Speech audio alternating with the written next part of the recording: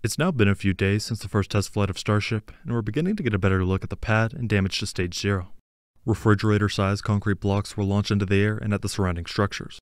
This, in combination with the trench created below the Orbital Launch Mount, is causing a few concerns for the site and Starship's future timeline.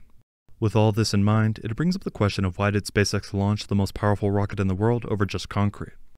In reality, there are a few reasons, including wanting to get the launch off as soon as possible, misjudging the impact it would have, and part of SpaceX's approach to testing new things.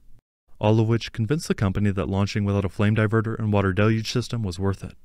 While Starship still managed to fly for minutes and SpaceX gathered a bunch of invaluable data, Stage 0 has seen much better days and requires a decent amount of work. Here I'll go more in depth into SpaceX's decision, what this means for the next launch, what to expect in the coming weeks, and more.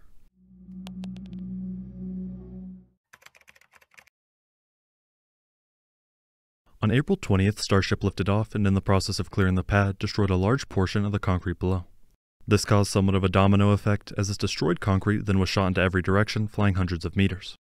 At Stage 0, after the launch, SpaceX was left with a large trench under the Orbital Launch Mount, stripped concrete on the mount supports themselves, dents on the nearby tank farm, and more.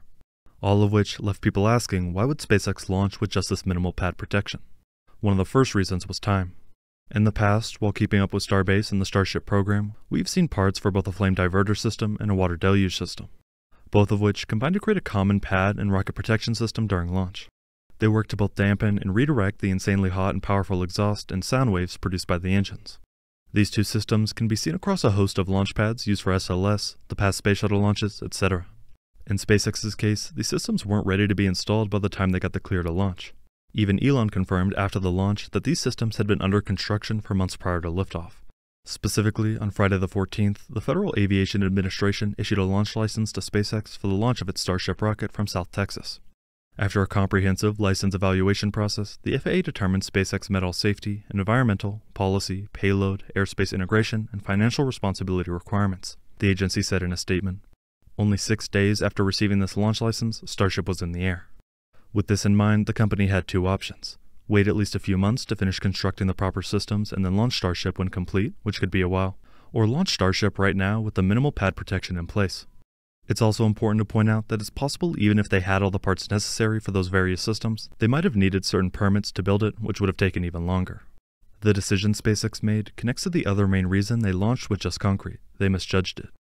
Right after the launch, Elon was quoted saying, "3 months ago, we started building a massive water-cooled steel plate to go into the launch mount. Wasn't ready in time, and we wrongly thought, based on static fire data, that Fondag would make it through one launch." This highlights that the company believed the special heat-resistant concrete used below the pad would hold up for at least a single launch. It held up quite well to a 31 Raptor engine static fire months before the launch, however that test was using only partial thrust. When the full thrust of Starship contacted the ground for around 8 seconds, the concrete was not able to stay strong. The final reason has to do with SpaceX's mindset and testing strategy. While the company knew there were some risks with launching Starship using the current pad infrastructure, they wanted to try and test a very minimal setup under the rocket. SpaceX is known for creating rapid iterations and testing them as soon as they can, gathering flight data, applying it to the next system, and so on. Even though the damage to the pad is far from ideal, SpaceX now is a great example of what exactly the thrust of these engines can do to an extremely solid concrete pad in a short period of time. Something that will most definitely be applied to future launch and landing operations. Right now, crews have returned to the launch pad and are beginning to thoroughly assess the damage and figure out what the next steps are for the company. Based on the trench and tank farm denting in particular, it's clear that the pad is going to be the main factor holding back the next launch of Starship using the upgraded Booster 9. A big current question for the company is deciding whether or not the Orbital Launch Mount needs to be replaced. While a lot of the ground under it was destroyed, the mount itself seems to be holding strong. As teams continue to inspect it, they could decide that the supports and main structure are in good enough condition to just repair rather than replace. This would be the best case scenario and save a lot of time. Before this launch, it took months to set the foundation, fill it with concrete, and build up the mount, not to mention the complexities of its clamp system and other technology.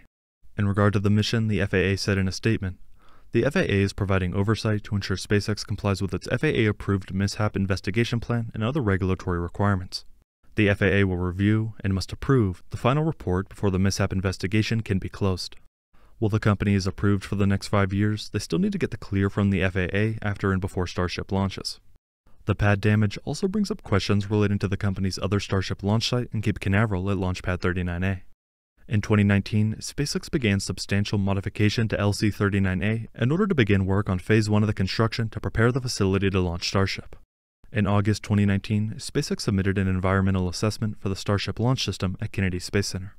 This document included plans for the construction of additional structures at LC-39A to support Starship launches, including a dedicated pad, liquid methane tanks, and a landing zone.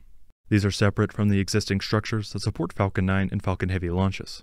In December 2021, Elon announced that SpaceX had started construction of a Starship orbital launch pad at the Cape. On June 16, 2022, the first integration tower segment for the Starship orbital pad arrived at LC-39A. Stacking began on June 21st, and the Starship launch mount was also under construction. So far, this pad and tower have been built up almost identically to the pad in Texas, where Starship just launched. Obviously, before Starship begins to take off from that site, SpaceX will need to create a system that not only protects the rocket itself, but also stops debris from flying in every direction. That site is right next to another launch pad with a proper flame diverter and water deluge system, not to mention the proximity to other launch pads at the Cape. Ideally, in the future, once SpaceX has created a proper solution that works in Texas, they will implement that at the launch site in Florida. The main plan for Starship is to use Boca Chica and Starbase as a rapid build and test site where the company can blow up rockets and damage surrounding structures if necessary. They see the Texas site as an initial testing grounds, but Launchpad 39A as the future of Starship operations. Here, we can expect consistent launches once the rocket has proved itself as a reliable and capable system. However, before this, the company has a lot of work to do. While Elon gave an estimate of 1 to 2 months before the next launch, it's likely going to be much longer than that. We could be facing 4 to 6 months and possibly longer based on all the damage. It will depend on the integrity of the orbital launch mount, tank farm, and some other surrounding infrastructure. As for the next launch, it should have a bunch of improvements in many different ways. Not only is the next Starship prototype significantly upgraded and features a host of design changes, but the pad will at least be better than the first launch, which could impact the flight. The ejection of concrete could have damaged the rocket itself, something that should be avoided on the next attempt. We will have to keep up with the company's progress in the next few months as they prepare for a second launch. After a very eventful first launch, SpaceX is now in the process of determining the next steps for both the Starship rocket and Stage 0. They will need to rebuild and repair any damage to the pad, and if they're lucky, the orbital launch mount won't need to be replaced. If so, it could be a while before we see Starship lift off again, as extensive work changes the design and look of Stage 0. We will have to wait and see how it progresses and the impact it has on the space industry. Thank you very much for watching.